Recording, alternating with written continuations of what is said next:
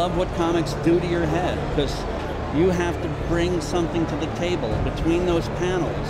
It's like your own little movie in your head that the comic starts and then you get to continue. So many people look at our medium as like a gutter medium, like, oh, it's just for kids. But look who's watching these things now. Look who's paying attention. It's not just kids. There are some things that comics have to explain more that cinema does in a second. You have to be able to know both mediums and be able to understand transitioning from a comic book to a film. It has to, by its very nature, when you see it, you have to say, this will work.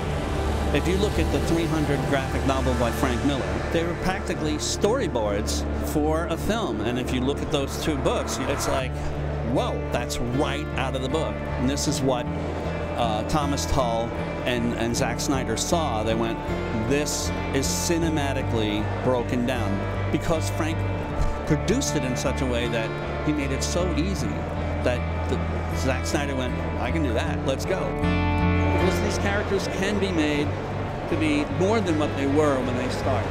The beauty of this medium and how powerful it is. That's why Watchmen has endured, and that's why Batman is so good. That's why these characters endure, because it had oomph, it had passion, and it said something. It was political, it was emotional, and it made a statement.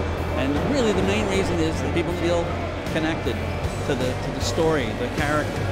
It's, you know, you've got your own imagination, but then to see somebody else go, hey, look at this, I thought of this, like, you're sick, that's great. You know? And to me, that's the most important thing, because it's all about art and feeding the brain and feeding the eyes and feeding the soul with the imaginations of others.